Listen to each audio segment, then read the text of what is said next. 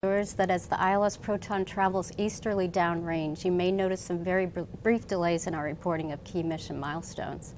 The reason behind this delay is that as the vehicle follows its path, it will pass out of range of the Baikonur receiving stations. At this point, signals are received by stations downrange and then transmitted back to Baikonur. We're coming up on T-minus 2 minutes. The weather's looking really good, clear night. We should have a beautiful view of this launch and those there in Baikonur to watch it. In addition to those at the Baikonur Cosmodrome, there are many others watching who have played an important role in the Astra 2G mission, and we'd like to say thanks for all your hard work in getting to this moment.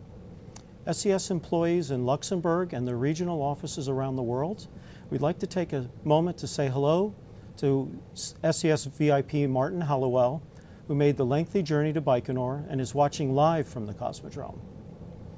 Airbus Defense and Space employees in Europe, sites, and around the world.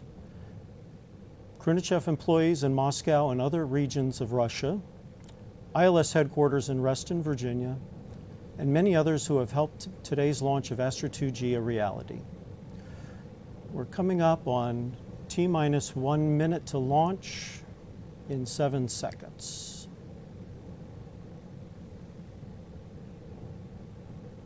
T-minus 1 minute.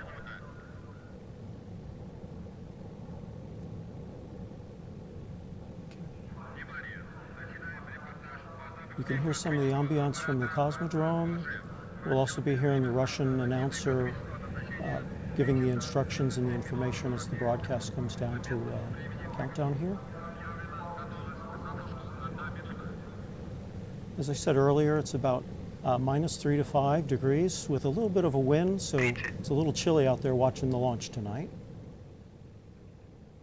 Just under 30 seconds to launch. Now we're going to step aside for the launch of Astra 2G.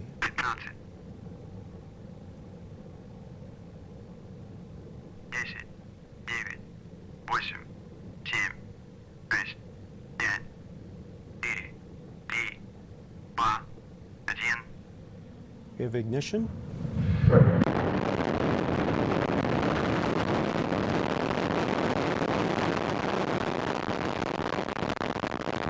We have liftoff of an ILS Proton from the Baikonur Cosmodrome in Kazakhstan with the Astra 2G satellite on board. About 10 seconds after liftoff, the vehicle does a roll maneuver to alter the attitude of the vertically launched Proton towards the northeasterly flight plan, and will soon experience maximum Q, which is the maximum dynamic pressure, which is when the aerodynamic stress on the launch vehicle in atmospheric flight is maximized. For Proton, max Q occurs about 1 minute and 2 seconds after liftoff and at a velocity of Mach 1.6. There it goes.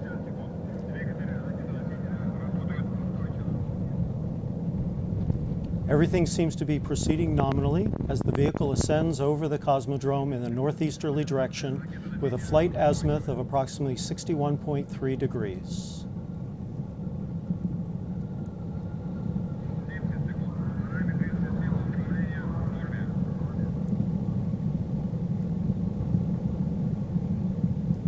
We're coming up on the first stage separation from the second stage that is set to occur at 2 minutes into the flight.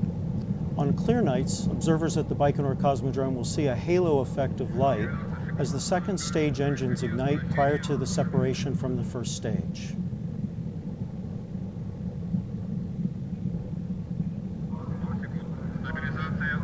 Look at it going. Wow, that looks beautiful. Actually, you can see a halo on the screen too, or at least I'm seeing one. But this is not what I'm talking about earlier.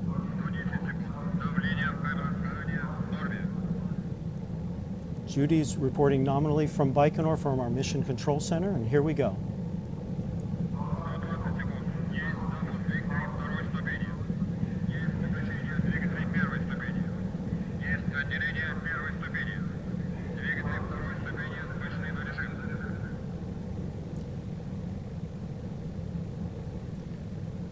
And we have confirmation of ignition of the second stage and a good separation from the first stage.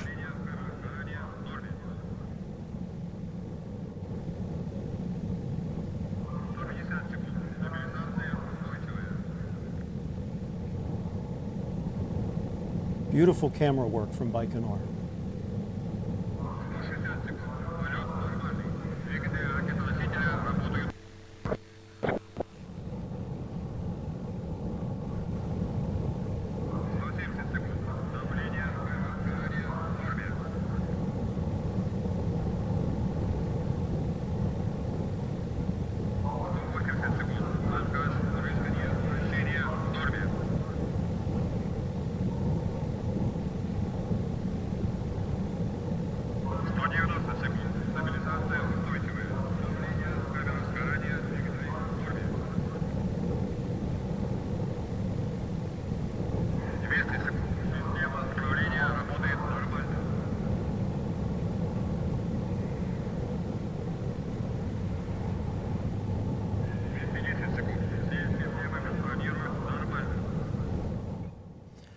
The next key milestone, mission milestone, will be separation of the third stage from the second at L plus 5 minutes and 27 seconds.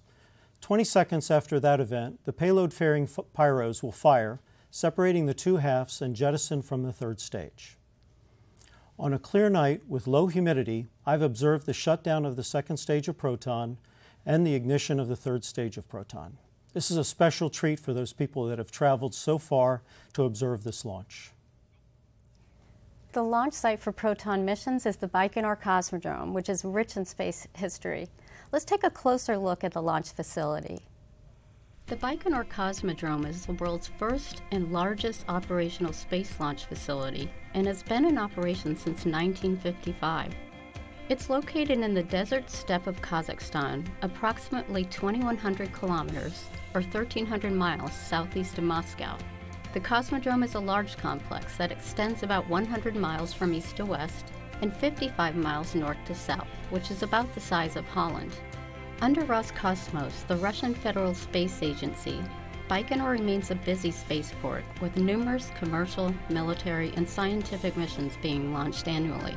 The Baikonur Cosmodrome is under a long-term lease from the Republic of Kazakhstan. Today's ILS Proton will launch from Pad 39 in Area 200, one of the 3 launch pads available for Proton launch use.